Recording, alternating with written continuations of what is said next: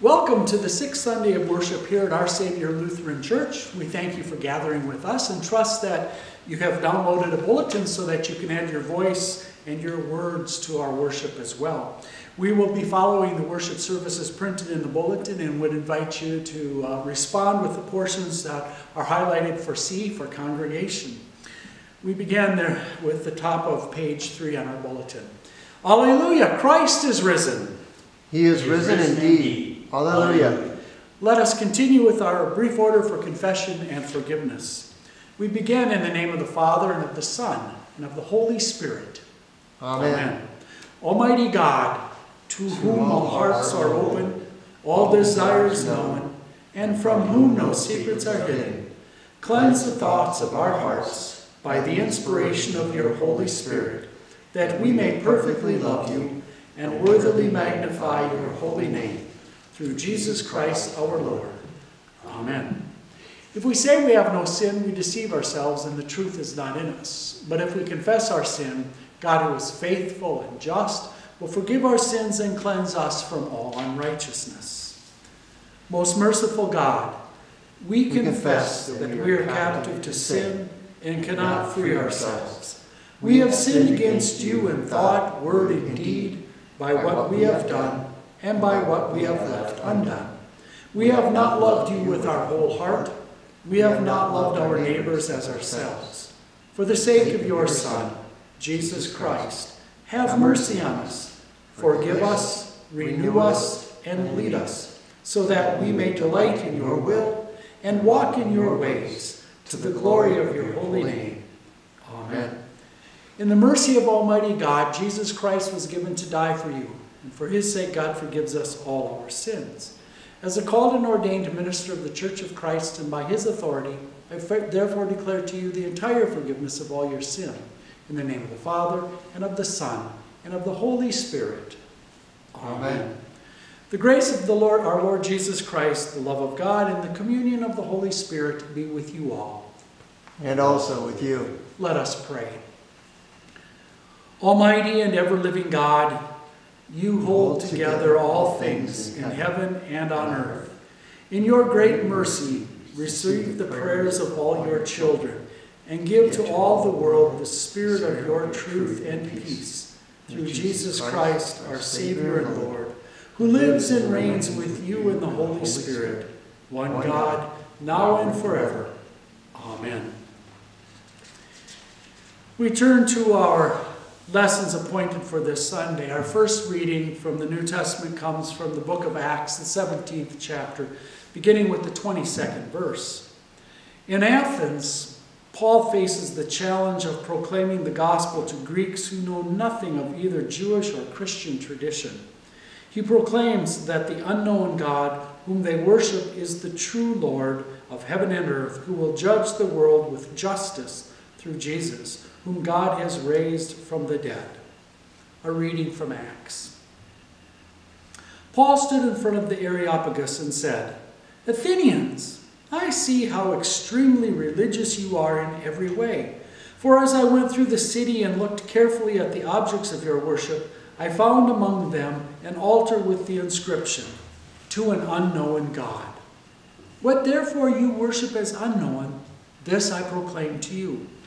The God who made the world and everything in it, he who is Lord of heaven and earth, does not live in shrines made by human hands, nor is he served by human hands as though he needed anything, since he himself gives to all mortals life and breath and all things. From one ancestor he made all nations to inhabit the whole earth, and he allotted the times of their existence and the boundaries of the places where they should live, so that they would search for God and perhaps grope for him and find him, though indeed he was not far off from each one of us. For in him we live and move and have our being, even as some of our own poets have said, your own poets have said, for we too are his offspring. Since we are God's offspring, we ought to not think that the deity is like gold or silver or stone, an image formed by the art and imagination of mortals. While God has overlooked the times of human ignorance, Now he commands all people everywhere to repent, because he has fixed a day on which he will have the world judged in righteousness by a man whom he has appointed. And of this he has given assurance to all by raising him from the dead. The word of the Lord. Thanks be to God. We share responsively from Psalm 68. Bless our God, you peoples. Let the sound of praise be heard. Our God has kept us among the living and has not allowed our feet to slip. For you, O God, have tested us. You have tried us just as silver is tried. You brought us into the net. You laid heavy burdens upon our backs. You let people ride over our heads. We went through fire and water, but you brought us into a place of refreshment. I will enter your house with burnt offerings and will pay you my vows. Those that I promised with my lips and spoke with my mouth when I was in trouble. I will offer you burnt offerings for faultings with the smoke of rams. I will give you oxen and goats. Come and listen, all you who believe, and I will tell you what God has done for me. I called out to God with my mouth and praised the Lord with my tongue.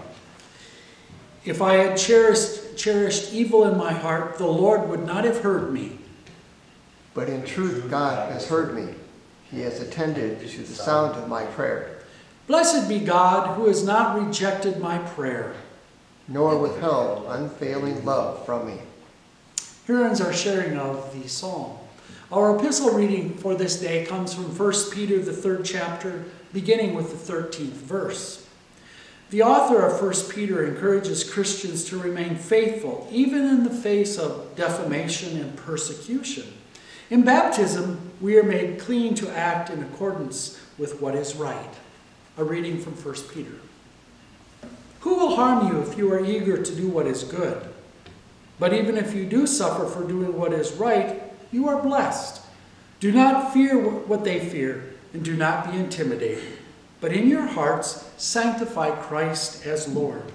Always be ready to make your defense to anyone who demands from you an accounting for the hope that is in you. Yet do it with gentleness and reverence. Keep your conscience clear, so that, when you are maligned, those who abuse you for your good conduct in Christ may be put to shame. For it is better to suffer for doing good, if suffering should be God's will, than to suffer for doing evil. For Christ also suffered for sins once for all, the righteous for the unrighteous, in order to bring you to God.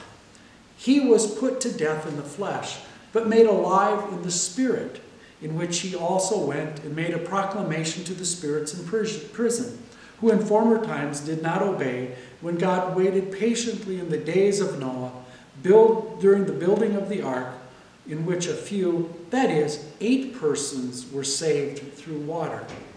And baptism, which this prefigured, now saves you, not as a removal of dirt from the body, but as an appeal to God for a good conscience through the resurrection of Jesus Christ, who has gone into heaven and is at the right hand of God, with angels, authorities, and powers made subject to him. The word of the Lord. Thanks be to God. Our Holy Gospel for this Sunday comes from St. John, the 14th chapter, beginning with the 15th verse. Glory to you, O Lord. In final words to his disciples in the night of his arrest, Jesus encourages obedience to his commandments and speaks of the Spirit who will be with them forever. A reading now from St. John. Jesus said to the disciples, "If you love me, you will keep my commandments, and I will ask the Father, and he will give you another advocate to be with you forever. This is the Spirit of truth, whom the world cannot receive, because it neither sees him nor knows him. You know him, because he abides with you, and he will be in you. I will not leave you orphaned. I am coming to you. In a little while the world will no longer see me, but you will see me. Because I live, you also will live.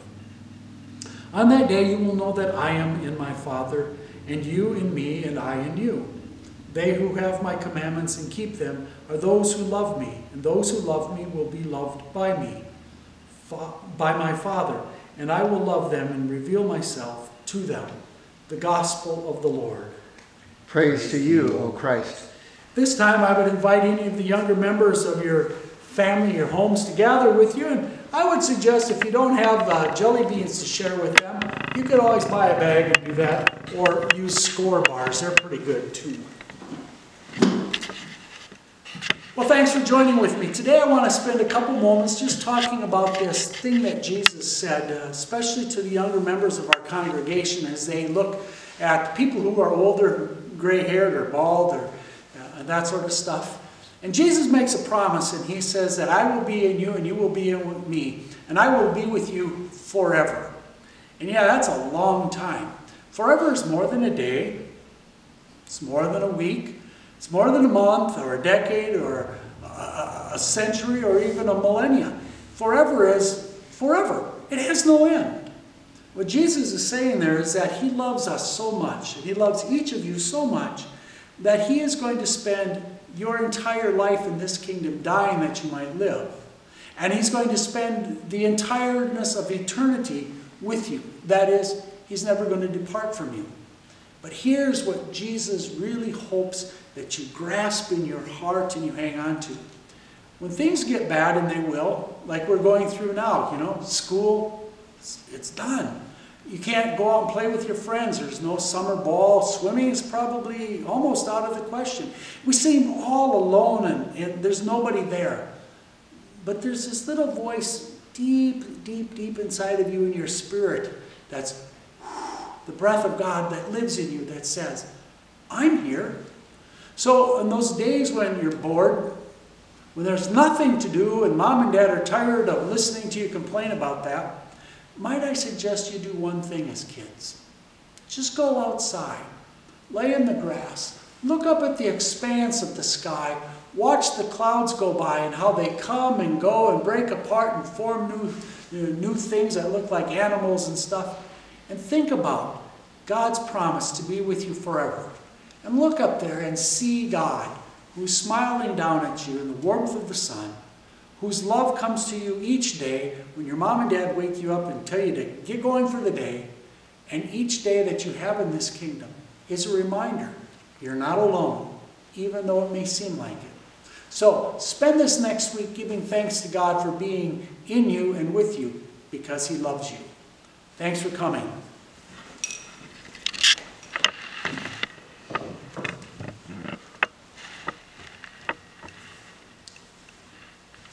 Dear fellow believers, grace to you and peace from God our Father and from our Lord and risen Savior, Jesus Christ. Amen.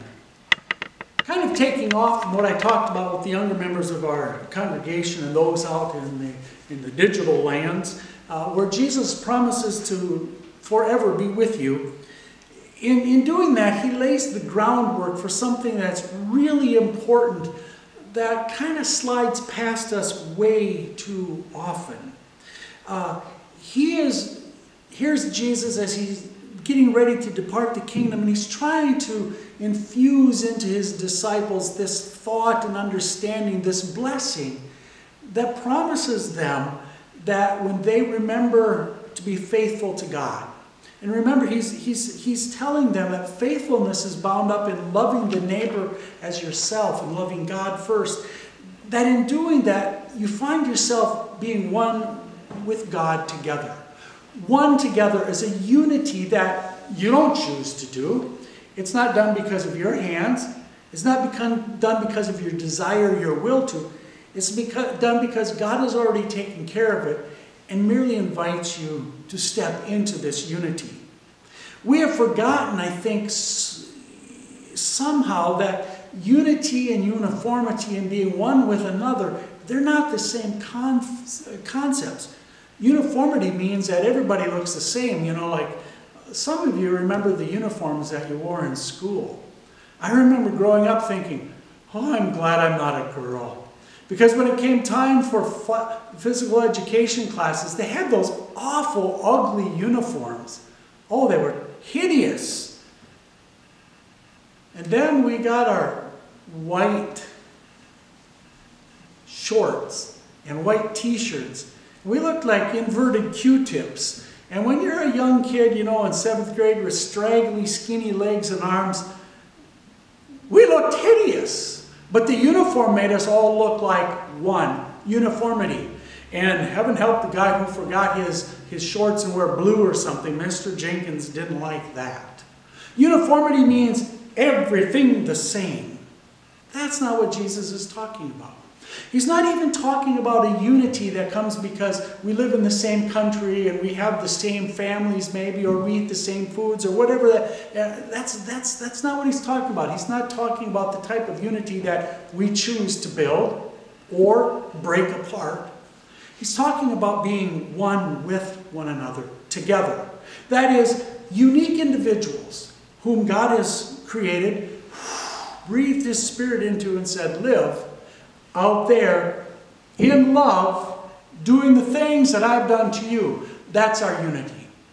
That when we talk about unity, being one together with God, it's about loving our neighbors as ourselves, because we remember that God has first loved us and we've loved Him in return. And that sets us free. Our unity in God, being one together with God, isn't our choice. It's a gift that God has given us. That together we are the gifts of the world. Think about it for a moment. There's one word, present. You can be present, the here and now. Or you can have a present under a Christmas tree. Or you can take that same word and you can present yourself to your neighbor as a gift. God says that He has presented His Son to you. He has gifted you to Him. He is your gift in this moment, in this present. And in Him is the fullness of life. And you know Him. And in knowing Jesus, you know God. And in knowing God, you know the truth. And the truth is that Jesus is the present that we get every day of our lives. And by the Spirit of God which comes to us, that welcomes us into that moment, that present, we get to unwrap and see Jesus new every day. Well, that's only if our neighbors present Him to us as a present. Jesus reminds His disciples, or wants them to know as He's getting ready to depart this kingdom, of the great love that God has for them. I would invite you to go back to John and start, maybe in the 12th chapter or so. Start reading and listening to that word and how Jesus weaves that in there, and how that coming togetherness in 14 is all bound around that simple little word of loving, serving, dying for one another. And Jesus says that He has died for all of us. We are being one together when we die for one another and when we live for Christ. And that's what He's pushing them to. Why? So that we might share this with one another. That as God and Jesus are one, we are one with Him. And that's the great blessing. The promise of the Spirit to always be with us, one together. Amen. This time we have special music from Gordon Miller. We are one in the Spirit, we are one in the Lord. We are one in the Spirit, we are one in the Lord. And we pray that all unity may one day be restored, and they'll know we are Christians by our love, by our love.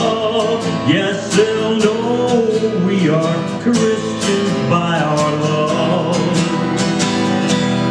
We will walk with each other. We will walk hand in hand. We will walk with each other. We will walk hand in hand. And together we'll spread the news that God is in our land. And they'll know we are Christians by our love, by our love. Yes, they'll know we are Christians by our love.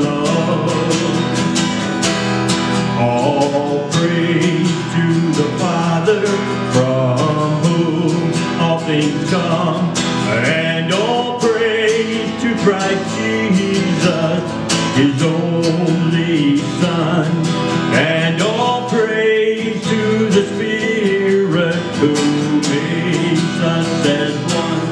And they'll know we are Christians by our love, by our love. Yes, they'll know we are Christians by our love.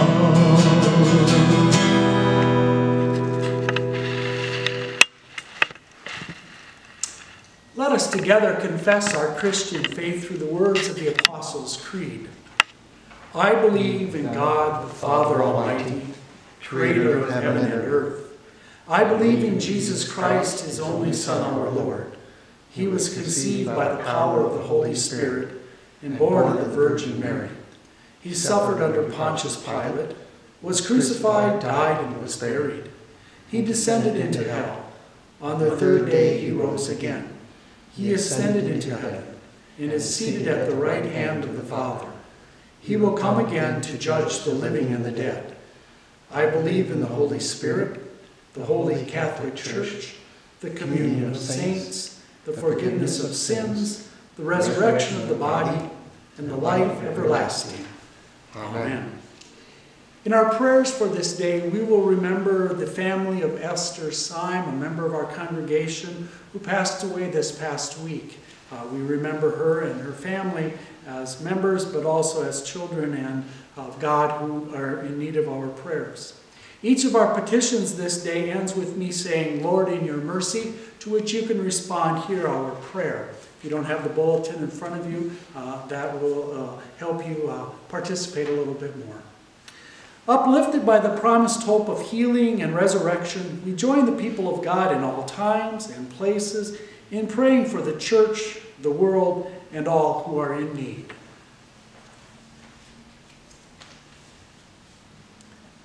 Abiding God, you have revealed yourself to us in the form of your Son, Jesus Christ. Embolden your churches, your followers, to reveal your love to everyone in our speaking and in our living. Lord, in your mercy, Hear our prayer. You are the creator of heaven and earth. Revitalize the health of oceans, rivers, lakes, springs, glaciers, and other bodies of water that give life to your creatures. Lord, in your mercy, Hear our prayer. You call all people of the world your children. Judge the nations justly, show mercy to the oppressed, and speak truth to power through your prophets. Lord, in your mercy, Hear our prayer. Your commands are good and merciful. Give us courage to take hold of our baptismal promises to work for justice, advocate for the voiceless, and free the oppressed and imprisoned in body, mind, or spirit. Lord, in your mercy, Hear our prayer. You come near to us when we are lost, and you hear our distress. We pray for those who suffer in any way, especially those whom we name in our hearts, remembering today the family of Esther Syme. Lord, in your mercy, Hear our prayer. You remain always with us, O God, and your kingdom has no end. We remember the saints who have gone before us. Unite us forever in your final victory over death. Lord, in your mercy, Hear our prayer. With bold confidence in your love, Almighty God, we place all for whom we pray into your eternal care, through Christ Jesus our Lord. Amen. Remember us in your kingdom and teach us to pray. Our Father, who art in heaven, hallowed be thy name. Thy kingdom come, thy will be done, on earth as it is in heaven. Give us this day our daily bread, and forgive us our trespasses, as we forgive those who trespass against us. And lead us not into temptation, but deliver us from evil. For thine is the kingdom, and the power, and the glory, forever and ever. Amen. The peace of the Lord be with you always. And also with you. At this time, as we prepare to close our worship, I would invite you to hear these words of blessing. May the one who brought forth Jesus from the dead raise you to new life, fill you with hope, and turn your mourning into dancing. Almighty God, Father, Son, and Holy Spirit, bless you now and forever. Amen. At this time, we have special music from Gordon Miller as he closes our worship.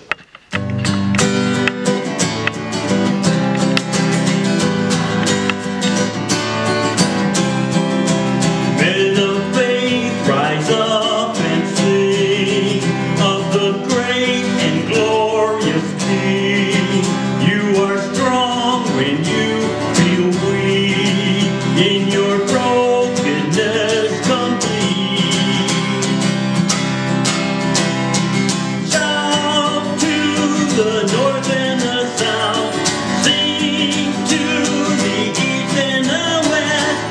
Jesus is Savior to all, Lord of heaven and earth. Rise up, women of the truth, sing to broken hearts who can know the healing power of our awesome King of love. Shout to the north and the south, sing to the east and the west. Jesus is Savior to all, Lord of heaven and earth. We've been through fire, we've been through rain, we've been refined by the power of His name. We've fallen deeper in love with you. You've heard the truth on our lips. Shout to the north and the south, sing to the east and the west. Jesus is Savior to all, Lord of heaven and earth. Lord of heaven and earth. He's the Lord of heaven and earth. Thank you to Gordon Miller for leading our worship today in song. Very much appreciated. Michael Sills, who's been our videographer. Until we gather again and see you on Wednesday evening's worship, I would invite you to live with this. Christ is risen, just as He said. Live in peace, share the good news. Alleluia. Thanks be to God.